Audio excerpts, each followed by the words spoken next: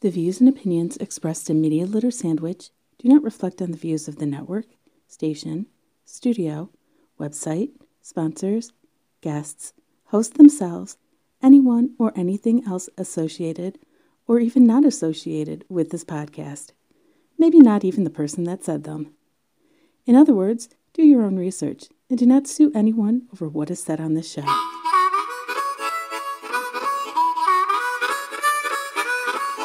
We didn't even mention the right to bear arms. I wish I had bare arms. They're There it already is. kind of. Welcome to Media Litter Sandwich. This is where media creators just, you know what? It's not even for media creators no more. It's just telling stories around what we do. It's kind of like the extras on a DVD player or on DVD that no one watches. That's beautiful. Yeah, I like it. Yeah. So with me today, go ahead, Brandon. Tell me what you're doing here today. My name's Brandon Ponke. I just saw your post and wanted to talk because, you know, it's a nation of people that want to be heard and not listen. So I just wanted to get out here and talk about myself. I had listened to a few of your other shows, and I realized that, you know, they're all like well-spoken, you know, intelligent media people, and now you got me buttering me up. Oh no, you're not gonna like where it's going. Oh no, now he's gonna take a bite out of me. Well, no, it's actually out of myself because I was totally excited to be on, and then I listened to some of the other episodes. I'm like, oh boy, I don't know. Now you got a comic, and it's gonna go a little off the rails. It happens. Ooh, that's strong. Video version's completely different than the audio version. But if you like the audio version, you can, or you want to see the uncut video version, you can check out the Patreon. You'll be the first person to watch, first person to listen, and you might get the uncut version, depending on what tier you're on. Or you can also go to dvradio.net and be one of the first people to listen to the audio versions on Tuesday night at 7 o'clock p.m. Eastern Standard Time. That's if Bo decides to play it that night or play the right episode.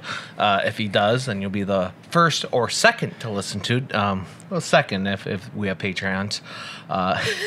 Get it together, Bo. Yeah, sometimes. Sometimes it happens, sometimes it doesn't. And then, of course, then it goes live, and then podcasts are everywhere. Spotify and iHeartRadio, and then the video versions on YouTube and all the other things. So MediaLitterSandwich.com, Toaden.com. Now, you've been performing. I have. So what are you doing? Let's try to keep this at least for little ears to hear. But luckily, they don't know everything. We say aristocrats are going to think the Aristocats cartoon. So I guess we're okay. Yeah, I did pep myself up to make sure you would have to do as little editing as possible today, because, you know, I don't want to hear the bleep sound through this whole thing. Yeah. But I've been since last May. I've been doing stand-up comedy, and it's something I always like wanted to do. And then I just kind of, it's a funny story. I took the leap. I like got all ready. I found a spot. It was in St. Clair Shores, not too far from me. I pepped myself up for the whole weekend. I get down there, and I just can't figure out who I'm supposed to talk to. I had gotten onto a Facebook group, the Michigan Comics Network, that helped me, you know, find this spot. And I sent a message. I was like, I can't find anybody. So I finally, it finally comes to my attention from one of the people that work there that they hadn't done that comedy night in like 6 months. What? Oh no! So all that build up, all that anticipation to finally do the first one, and it's not even a thing anymore. It's nothing. And so yeah, that was rough. But then I think it was 2 weeks later on a fine Sunday evening in Mount Clemens, I did my first set, and it was I was hooked immediately. Just everything landed right where I wanted, and it probably never as good as that night since. Aww. No, I'm kidding. It was just, I think that routine that I was prepared for, that first show, I had run through like for 2 years. So I was just like, you know, everything was just right. And then after that, except for all the timely stuff, nothing was evergreen. He's talking about the previous president. He's talking about things that happened 2 years ago that everyone forgot. I'm joking. I have no idea. It's sad. I was talking about my genitals during probation. I don't know which one to ask about first. Well, yeah, I know which one you should. No, so Yeah, no, it was funny too because that show went so good. I got like all full of myself, and I went up to Walled Lake the very next night to do the same set, and I bombed so bad. Like just the first laugh didn't happen, and I just could not recover. It was Well, that's bad. helpful too, though. It was very inspiring. I remember driving home like sad for 5 minutes, and then the rest of the drive, I was just like, I'm so addicted to this because like I knew what I did wrong. So now every time it's just something else to work on. Yeah, I tried it a little bit back in the beginning of YouTube, and I realized I don't know what I'm doing with this audience. I'm gonna have fun. I'm gonna bring a camera. That's my audience, and so I would go to open mic nights where I'm the only person there, or like the organizer and me. I'm like, I don't care who I felt like complete jerk because like I don't care what these people are for. I don't care. I got 5 minutes. That's my audience. That camera. All I wanted is the applause when I start and then say I did in front of a live audience. That's it. That's fair. And yeah, I feel kind of like a jerk thinking back on it, but honestly, they enjoyed it too. It's just I knew that wasn't my audience, and you can't really do that as much anymore, unless you already have an audience on YouTube. At that point, that helped me build it. Where they all went, I have no idea, but it's YouTube. There is definitely something to that, though. There's something to like if you were just going there and it affects your performance if you're not getting laughs. It's something I've just realized the last few months. It's a really bad way to do it. Like you have to do it whether there's 3 people or 100 people. You have to do it the same way, or like they pick up on it. Like I had a guy who was in theater like break it down for me. He's like, if you acknowledge the small crowd, it's like if someone's over your house and they weren't like noticing that the place is messy, but then you acknowledge the mess, all of a sudden they start noticing everything. Like the audience like feels bad almost that it's a small audience, and then you lose them. So I'm trying to just do it like I guess like your camera thing. Like just do it for that camera. Don't worry about what you're actually seeing or hearing. Yeah, there's something too. Just if it's something like that where you're on the fence with it, or it's that you're trying to figure out if you're going to do this or not, the more attention you have on it early on, the better.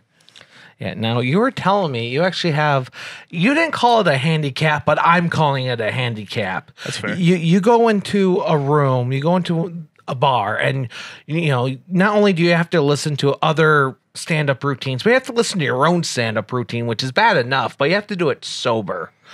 Yeah. It's up to you if you want to answer why you're not drinking, but if you want to go into a little bit. It's like you podcast and stuff. You know how to set stuff up. Yeah, no. So last February, I got a DUI. Big sadness, big mistakes. And this is 2020, so that's 2019. And I say that different decade. Yeah, I say that because DUIs, even in like 2010, are way different than 2019 because they keep getting worse and worse, even on your first hit. For sure, man. I remember talking to the people I work with, and like, you don't know anyone has a DUI until you get one. Then all of a sudden you're in this underground, like public, forum, and everyone keeps saying like, oh yeah, I got one too. I have 2. I'm like, dude, what? Why? Like, they're like, yeah, no, it was basically a slap on the wrist. I'm like, it's been 16 months and I'm still going through stuff. Wow. So, but you can't talk like that. I'm just happy that I learned from the experience and I'm moving forward. Does that help with your routine? You know what? Let me change the wording on that. Has it affected your routine? Here's what's very fascinating about it. It happened before I did stand-up. Okay. So my stand-up career has only been sober.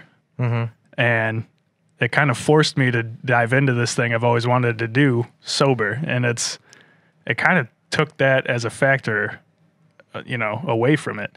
And something I have noticed is I've seen some comics have too much and go up. Yeah. And it's a scary thing. I've watched full meltdowns that were definitely like, Bud Light induced.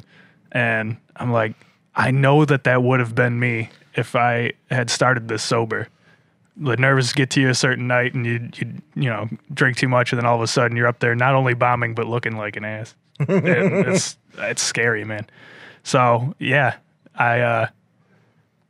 once I'm able to drink, I might try one beer and see what happens as far as, because and record it too, because you'll be able to see what you did.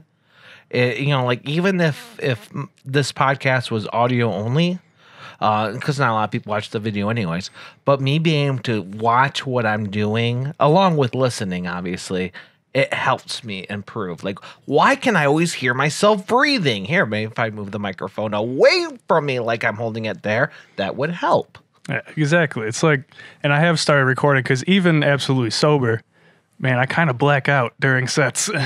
I'll come off of a performance if it was, you know, if I was nervous going up or there was a lot of people, I'll almost have to ask people, like, I don't even know if it went well.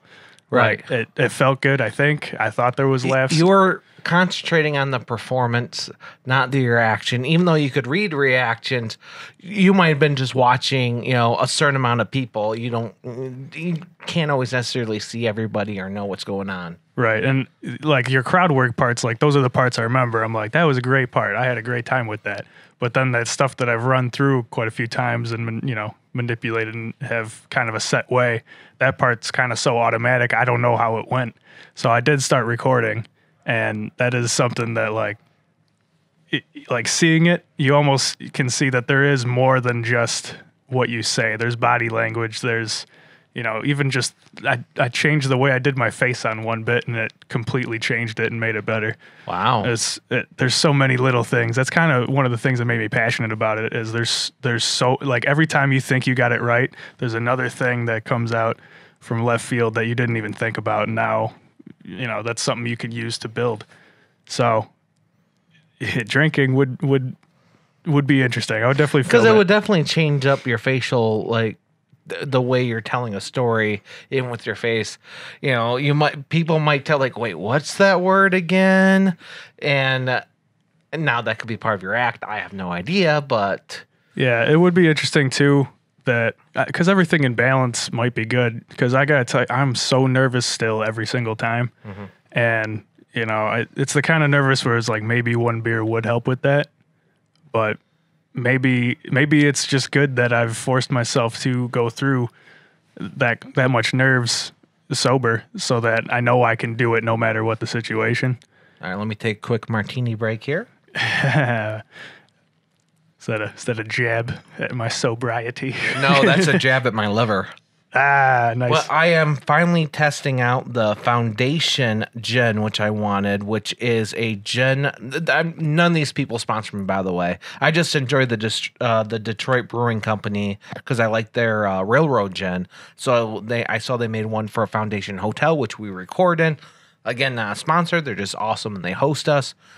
We are recording at Foundation Studio in the Foundation Detroit Hotel in downtown Detroit, and right across the street from TCF Center. Yes, that used to be Cobo Hall. And I said every single time because people are like, well, aren't you down the street from Cobo Hall? What's this TCF Center thing? And I always got to... That literally happened with me when you were like, we're by TCF. I was like, that's weird. Just say Cobo. And then I looked it up. I was like, oh, that is TCF now. Yeah, that's why I put that little slash. Yeah. Because people will do that. They'll put in their GPS like Cobo Hall, taking you to the TCF Center. What the hell's... No, go to Cobo Hall, taking you to the TCF Center. I didn't know TCF had that kind of money. Just going and grabbing Cobo Hall. They don't. Chemical Bank did. Ah, okay. Somehow. Then they merged. That makes more sense. I never even heard of Chemical Bank before that. Yeah, So. no, that sounds like some Dow stuff. I don't even...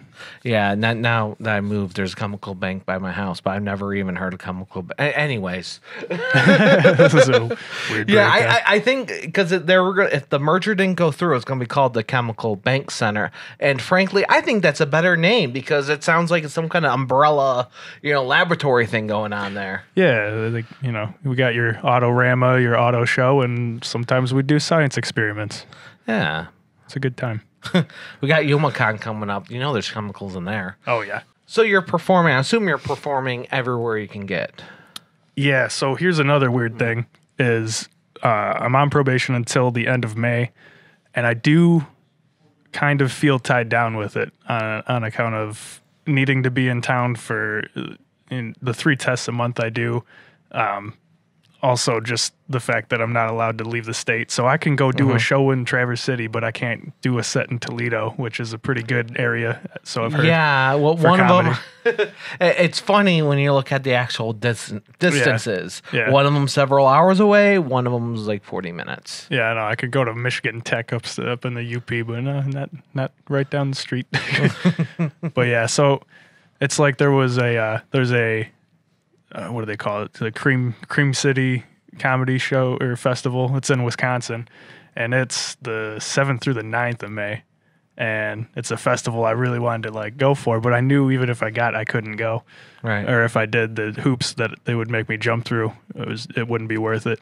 So I've been cranking out, open mic stuff. I even just in the last few weeks, I've actually slowed down a little bit because I've kind of run myself into the ground with 45 hours a week at the steel place, and trying to balance it with just running around all the time. I was just getting tired. So I think I've found a good balance now, and maybe it's good that I haven't fully thrown myself out there and gone for as much as I could and traveling and stuff, because I'm figuring stuff like that out locally. And you're learning time management. Right. What's the biggest thing about time management around? Because that's something that a lot of us, even people that aren't creators, deal with, because we do look at it as a second job, even if we're not getting paid, although we need to because we need new equipment. Hey, check out my Patreon. Look at that. He's just professional. Man, I never did that stuff with my podcast. It was just, we just had a good time. We never got to the point where we might make money, so. Yeah, the funny thing is I made money when I started because I still had subscribers, because that was before YouTube 2017 Apocalypse started. Yeah. Yeah. But now I love my podcast listeners too. I mean, they're fantastic. We love you. Just interact more. Yeah, you gotta click some button that makes me know you're doing stuff. Yeah, it helps. It really does. Whether it's a like, a thumbs up, or joining a a heart. Facebook group, or and just hey, we want to know what else is going on, or I want to tell you something. It's like I met Hannah Hart years ago when I did more. I was focusing on something else on YouTube, and whenever someone said they're a fan, forget everything about her. She wants to know about you. How did you find me? How did you right. And once that happened to me, I'm like, I don't care how much you like me. How did you discover me? How did you see me? Wait, you saw me on the news? Who the hell put me on the news? Right. What's wrong with them? Right. Stuff like that. Yeah, you got to figure out how it's happened when you've just been doing it with the complete faith that it's not. Oh, no, that's the video you saw? Man, I don't even remember that video. Yeah, I drink to forget that video. It was but hey, if that's how you found me, I guess. I guess I'm not deleting it. Yeah, I'll take it. Not that I would do that anyways. Deleted it the very next day. And the video came back the very next day. Oh, we thought it was come back. Yeah. Thought it was a gunner. I'll change the voices there, and we'll sound like we're in sync. Just like them. Yeah. Theory. Mm-hmm. So yeah, but time management. You're working 45 hours a week, and then I assume you're getting there at 8 in the morning, 9 in the morning at the latest, and then when you're done, you're doing comedy acts, which probably go to 11 o'clock midnight. Yeah, I've learned to speed nap. I've learned that just because someone has said do it, because when you first start in comedy, you're like, oh my god, I could go do that. You want me to do that? And you're like, hey, jump on any silly open mic with 2 people you get invited to. But now I'm kind of realizing, do I have the energy to do it? Is it worth it? I've taken into account when there's a bit that I actually want to try and work on versus just going up there to do stuff I know is good already, stuff I've already gotten locked down. Just making sure it's going to be productive if I'm going to put the time into it. So it's all that kind of stuff. And that's the same way when you're choosing any kind of event, like when I choose a convention and stuff. But the question that I always have, which I do not have an answer for, is how do you judge if it's worth it or not? Yeah, that is some, I guess, perspective, because it's always it's always worth it at some level. But yeah, I mean, if you're getting back and you're just not sleeping and start messing up at work and stuff, I guess that's when you know it's not worth it. But there's even when you hurt yourself in the day job, that's when I crossed the line. Yeah, I put the forklift through Derek. My bad. I guess I didn't. It wasn't Sorry, worth it. Cut him right in half. No, Please say you work with a guy named Derek, because we're totally sending this to him. I do. He's the worst. No, I love him. Yeah, that sometimes you don't think it's worth it until you take a second look at it too. Like, very dumb. We on a Thursday night, work night, we drove to Grand Rapids and back to do this little open mic, and it was empty. There was not many people, Right. but it was. There's something to going somewhere where, like, definitely not, even the comics have not heard your stuff before. Yeah. It's just refreshing. Like, because once everybody's heard your stuff, you kind of just feel like maybe it's not as funny as I thought. But then you've heard everybody else's stuff. One thing I learned is you can't ever say, or you try not to ever say that wasn't really worth it in front of anybody or even to yourself, because you just don't know. I said that once to a couple people, a fellow filmmaker and an artist. I was walking around an event I've done a couple times. I'm like, yeah, no one's really watching these. The last time they only got like 30 views, or I was trying a 360 camera at the time. So I was like, yeah, no one really watches the 360. I just, tried it a little bit. Maybe I'll stop it. And the artist was like, and I didn't realize he watched my stuff. I met him a couple times, but I didn't know he watched a lot of my stuff. He's like, no, hold up. I love your stuff. I love the 360. My wife that passed away, it has a beautiful shot of her on the 360 camera, and I have a screenshot. And whenever I'm feeling sad, I go back and watch your video because it has just a wonderful shot of my wife a few months before she passed. I'm like, how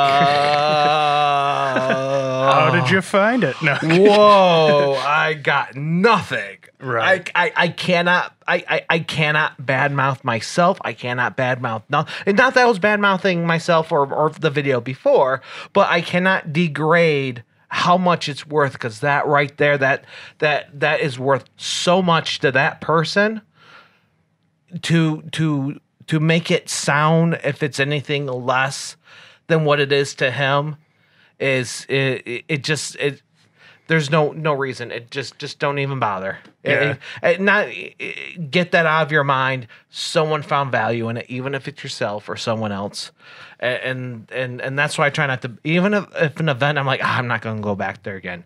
I try not to regret going to it in the first place. Right. It happens because it's just a basic human emotion. Yeah. But, try not to say it out loud or things like that, unless they really did something that's worth it. But even then, you probably meant something to somebody by going. Yeah, that's like, man, that is a powerful one too. I know, right? You can never be like, I don't know if this was even worth it or not again, because you never know. That's true. No, that slapped me on the face very hard. That's emotional. I actually just a few weeks ago ended up going back to that place in Walled Lake where I bombed on my second night for the first time since. How did that feel? It was empowering, but I just destroyed the toilet right before. Like, I don't know what it was. I don't remember what I ate, but I was like, it's a fancy place too. And I was like, this toilet's bad. And then I had to go up there and just leave that out of my mind as I did my set. And like, I made 2 marks on this place tonight. Oh, but please say you included that. I did mention the bathroom. I said, this is the fanciest place I've ever clogged a toilet. Which, if I have to go here at this hotel, that would be the second fanciest place I've ever clogged a toilet. Oh, this hotel's not that. Well, it's a little hipstery, but honestly, it's a nice place. It is. Even if you don't, if you're already in the Detroit area, I do recommend people stop by because there's some really cool art. And so, again, not a sponsor. They are our host, but not a sponsor. Yeah, if they want a sponsor, go for it. But yeah, they're like, I don't know. I think the free studio is about all we're gonna give you. yeah, and very grateful for that. It is a good vibe in there, though. Well, it's if you very, want me to very pretend nice. to have a sponsor and for you to go buy something, you know what? You're already shopping on Amazon. Go to smile.amazon. You could choose whatever charity you want, and to no cost to you, a little bit goes to charity. Am I sponsored by Amazon? No. But I am on DV Radio, and they are partnered with the DV Farm, which is a homeless veteran housing, long-term housing. So you could go look up DV Farm. They do some great stuff. I know they need some money. Of course, I record this like 2 months in advance, so I can't exactly point you in the direction of their current fundraiser. But so you go find it yourself, or just do what I do. Whenever you shop on Amazon, you smiled on Amazon, and they're my charity of choice. Beautifully done. I remember doing fake like ads. Oh, I've totally thought about doing that. During our when we first started, we did a MMA podcast, me and my buddy, and when we first started, we just felt like there was a point in the show where we felt like there was supposed to be an ad, so we would just do something weird like the Schmitzgay beer from SNL, like H2O. It's beautiful. right, yeah, like kites, because kites need advertising. It was a good time. Kites, because if you're going to get high in the air, Might as well have a string to you. Yeah, what? someone needs to pull you down once in a while. Yeah, it's very metaphorical. Yeah. Yeah, you think about the metaphors after you make the jokes. Right, yeah. That's... Yeah. You only have a tail because it's pretty, but you have a string so the wind doesn't carry you away. Yeah, it's like Icarus, basically. You don't want to fly too close to the sun. You don't want to hit the ground. Although the string's only helping you with one of those. Yeah. Listen. Yeah, Icarus, it has the wax wings. That's a little bit different because the wind didn't carry him. His wax wings did. Yeah, which was a stretch to me. With the little bit of science I know, just wax and wings. I don't know. I think you have a better shot with a Red Bull. Just trying to cross the ocean or wherever he was crossing. Oh, man. Yeah. So what happened to you? Are you going to go back to podcasting, or is that, what did you learn from that? Because you did that before you did the stand-up. Yeah, honestly, it helped me learn how to speak. Like, something that... Like this, and then sorry. Right, exactly. Yeah. Clearly, it's still not working great, but it put a dent in it. There's something about being, like, anybody under 25, we're just so bad at speaking because social media is taking care of it for us. And then if you ask us a question in the street, we're like, I don't know. So that was one of the cool things. Google that. Yeah, go. Answer person I don't want to talk to. So, yeah, it helped with Hey, that. Alexis, can you help him out? Allegra. Yeah, no, it was like, and plus it was like we were just such super MMA fans that, like, we were watching the guys that go on at 5 o'clock. Nobody knows. Like, we knew everybody. So, and then we were looking for a podcast that would kind of give you a breakdown of every fight. And there just really wasn't one yet. So we just kind of filled the hole that we wanted in a show. And it went all right. We got to interview some fighters, like some actual rostered top 10 fighters, some media guys, That's awesome. Former fighters. It was a great time. So, yeah, when we pulled the plug, it was just, he moved away. I started in hazmat, had no time left.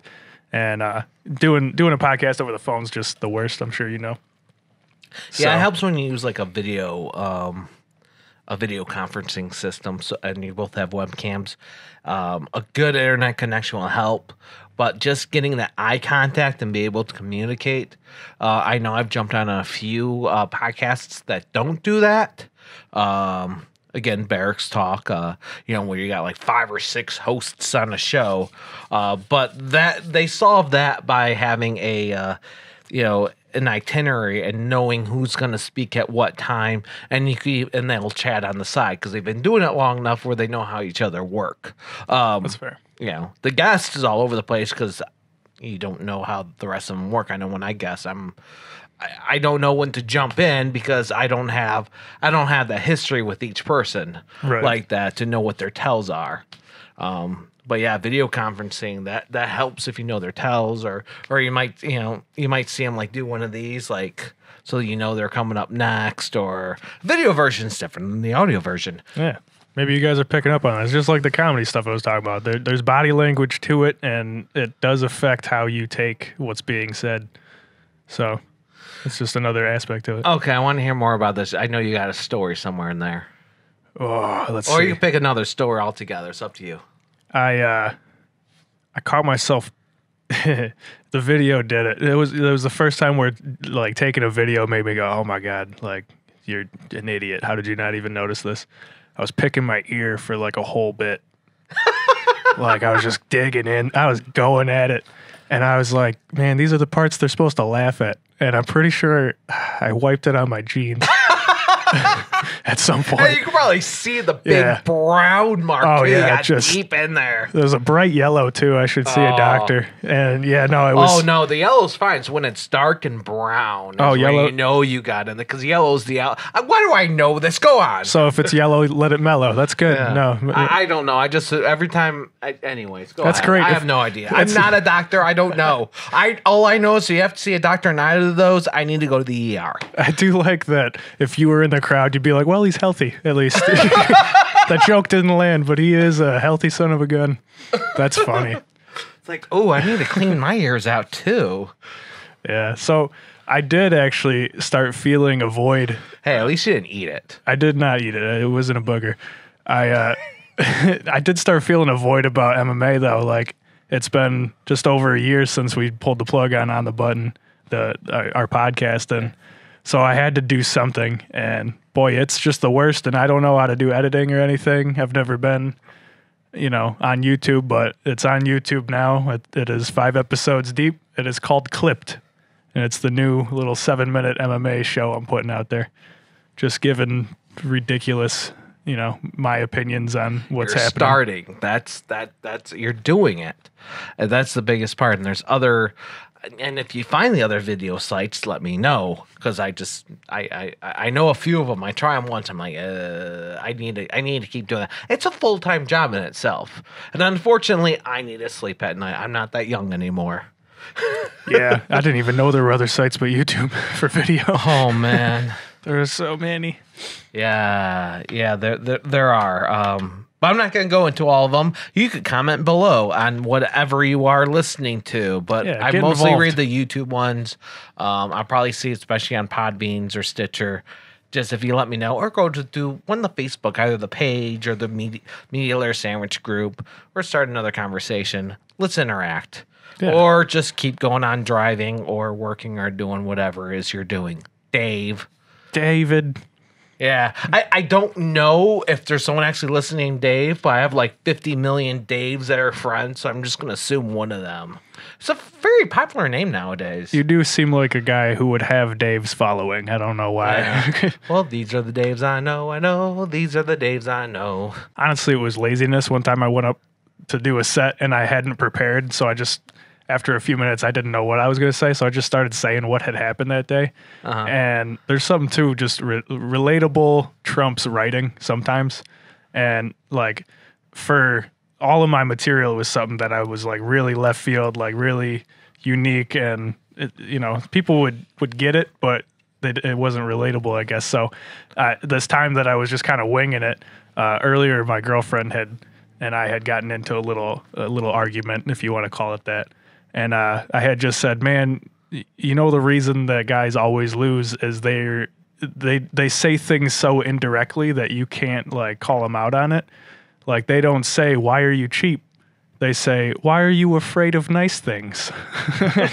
And boy, every guy in there was like, dude, I know exactly what that is. They started laughing. So I don't know. I'm trying to incorporate some more real life stuff in, and I'm still very new at this, so it's a fun journey. What is a reaction you never thought you'd get? Or you never thought you'd see, if that one's funnier? So there is a bit that I do where I ask the crowd how many people are constipated. And when I like wrote it, it was just to try like for a little quick laugh that leads into the setup. And when I had wrote it, I was just like, that's just to get a chuckle. I have done it maybe 20 times. 20 out of 20, I've gotten at least 2 hands up. So people are having a lot of fiber. Hello, ladies, on the nice streets of Detroit. That's why you sit on that side. You get distracted. Yeah, no, it's helping me focus. But yeah, no, I apparently people are backed up, man, because every single time I say how many people are constipated, I get at least 2 hands. Just try that military base. You could just say how many people are. Oh, y'all had the MREs tonight too. Oh, yeah, it's just a poop ready to explode. I don't know, PRE. Yeah. Can you guys prescribe something cheaper? I only got like $1. Is there a gum I can chew? $1 you can get a beefy Frito burrito at Taco Bell. That'll do the trick. Yeah, I'll empty you right out. Yeah, immediate. Yeah, say goodbye to everything, including your colon. It's quite a consistency. Unless Taco Bell wants to sponsor us. In that case, I'm going to run for the border. Wait, I don't know if that's a good line or a bad line. That used to be their line, right? Run for the border or for the bell? I don't know. Run Mas. I don't know. I missed the Chihuahua. They should bring him back. Yeah. He was great. I have a little stuffed animal one with a rose. It's like, I think I'm in love. Yeah. It's the finer things in life. So you're on probation. Has there been a time where you're performing or even you're just hanging out backstage or talking to other people where you're like, oh man, this is not going to end well? Man, I have been asked countless times to smoke and, had to turn it down. Almost like, I don't know. I tried smoking weed a few times and I'm more of an edibles guy, but, it never really did that much for me either way. So it is almost like a good cop out. I might not tell people when my probation's done because they just leave you alone. They're like, you want a beer or you want to smoke? And I'm just like, I'm on probation. They just stop talking to you. They don't give you that like, oh, what, you can't handle it? Like all that stuff. I'm just like, no, I can't. And they're like, okay, we've all been there. And then they just leave me alone. So for strangers, I'm just going to tell them I've been on probation for 19 years. Keep it rolling. And yeah, but yeah, I don't know. There has been times where like I would go out with friends to a bar and the first few times I just dreaded it. I was like, man, I'm going to be the sober guy amongst all these people having a, loosening up and having a good time. And I realized kind of quick that the thing I liked about bars was not the drinking. It was just because I'm funny and drunk people love me. And I realized I didn't even have to drink to get those reactions. So I started just slaying it in bars. And I think that's honestly what gave me the confidence to start doing stand-up. So I don't know. Maybe I'm going to need a story on that one. All right. There's a little dive bar right down the street from where I'm living in Sterling Heights. It's called Mackenzie's. I went in there because, and I just go on my own too. I'm one of those lone wolf people, which maybe I'm a psycho. I don't know. That was me before I got a full-time job. That's fair. That all lines up with my story. And I would just go in with and I would hate those people too that would just clearly be there for a conversation, but I would be that guy. And I wouldn't force it on people. I would go wait for someone else to say the first thing and then just start basically doing comedy against them. So there was just this older couple. They're sitting there. He's pretty plastered. She seems like a crazy cat lady. And I was like, this is perfect. This is what I need. And he just starts talking to me about how for his birthday, his wife got him / for her coach lights on the garage and how he was upset about it. And at the time I was talking about my great grandma who had just turned 100 and they were kind of eating that up. And I was like, man, and she is just the sweetest old lady. And she's so humble. You know what she wanted, what she asked for on her birthday, on her 100th birthday? Coach lights. And they just died. They started buying me beers and just yeah. And then every comic will know the one thing that's like a pet peeve is the second you're like, yeah, okay, yeah, I do comedy. They go, here's something I think is funny, and then just start doing stuff. And he pulled out a full deck of cards, started doing a card trick, and for 26 minutes, because I counted, he just botched this card trick, and he was like, I don't know, maybe I'm not as funny as you. I was like, this is... Oh, that's plenty hilarious, man. I'm getting entertained. Right, yeah, no, you're doing great. Something about Jack going to get the queen, another king. I don't know. It was crazy. Yeah. Although I did have someone break out cards on the show, but I like Steve, the Amazing. So you can always go back and check that show if you want to watch someone do card tricks on me or listen to someone do card tricks on me. That'd be fascinating too. You just get the reactions only.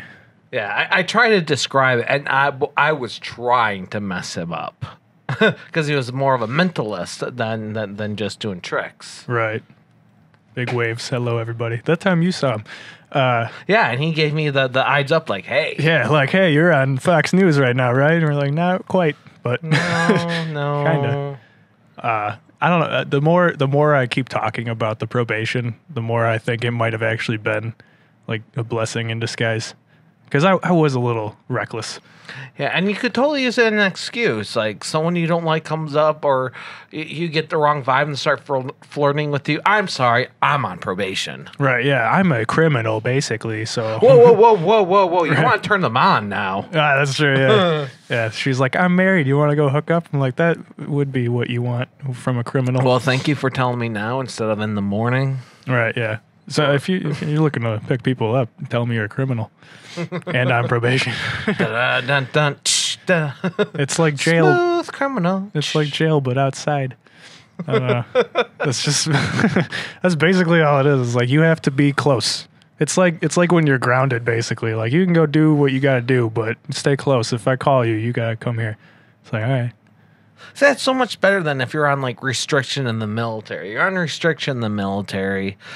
You wish you're just on probation, but no, you can't leave. You're grounded. Yeah. You're grounded. You can't even leave your room. Literally, your barracks room you share with 2 other people. You cannot leave your room, only to walk downstairs and say, "Hey, I'm still here." Well, I need toilet scrub, so you're gonna get in that van and go scrub some toilets, and then we'll bring you back. And then you go to work, and then you come back home. That's it. That's all you got. Just lockdown. And it's not for drinking and driving. It's for whatever reason they want to do.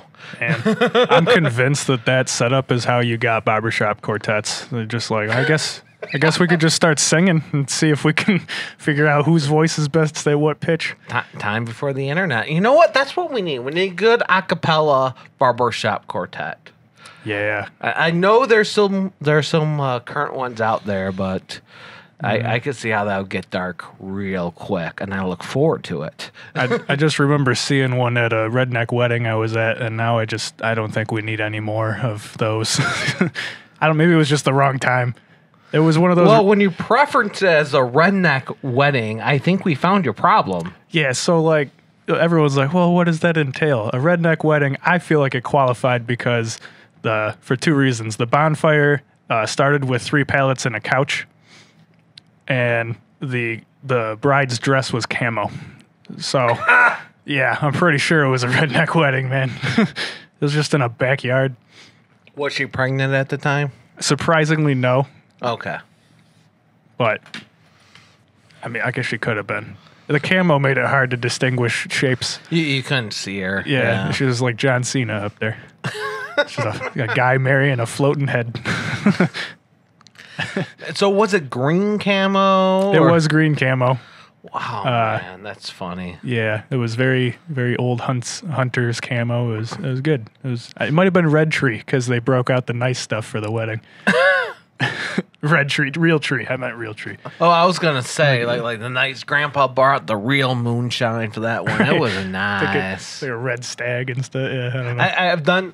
I have been to a wedding where they're like, we got the champagne. I'm like, oh, what kind? Oh no, my uncle brews his own. Yeah. It was some of the best freaking wine and champagne though. I ain't calling that redneck wedding. I'm calling that a new contact. Hell yeah, man! That was a great time. That's man, somebody there made chocolate wine themselves, and I just remember them with this big what looked like nitrous oxide canister. Why do I feel like this is rolling into the constipation joke? This is rolling into the Taco Bell joke. It was the other end of the faucet. It was very explosive out there. It was the working end. Yeah. It was like, when you've been pumping that water pump at the campground for a long time, and then all of a sudden, yeah, it was that. So chocolate wine. Chocolate wine. That's what it looked like too, but not what it smelled like. Wait, how does wine look like a chocolate wine? It's just wine, but more diarrhea-ish, I guess. Yeah, why are you... I don't know if I could ever drink brown wine. It actually looked a little bit more like chocolate milk. Like, it would be hard to That doesn't distinguish. look advertised. Chocolate... Here's some chocolate milk. It's a wine. I don't believe you. Yeah, the milk and grapes is a weird combo. But that was the consistency, and it's surprisingly good. It's almost like chocolate milk.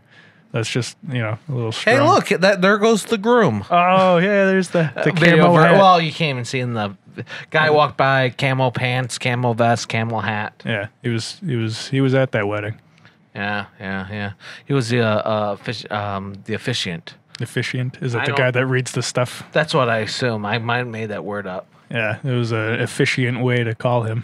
Yeah. That's what happens when you get old and you forget what words are. Words are hard. Yeah, they're very hard. That's why I stopped podcasting. Just started doing 7-minute clips of me yelling. So you got any other stories or anything particular you want to say, promote? Well, save the promotion to the end. Any other stories you want to say? Right. I guess old drinking times.